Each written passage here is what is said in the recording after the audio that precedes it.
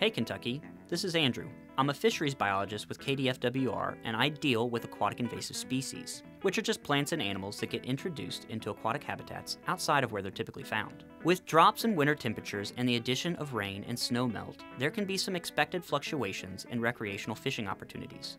However, cool temperatures and changes in flow can really heat up the success of two of the largest population control efforts ever put into effect in Kentucky, the Asian Carp Harvest Program and the Ohio River Contract Fishing Program. If you haven't heard by now, Kentucky and many other states within the Mississippi River Basin are suffering through the expansion of one of the region's most troublesome aquatic invaders, silver carp. These are one of four major carp species that have been introduced into the U.S. since the 1960s.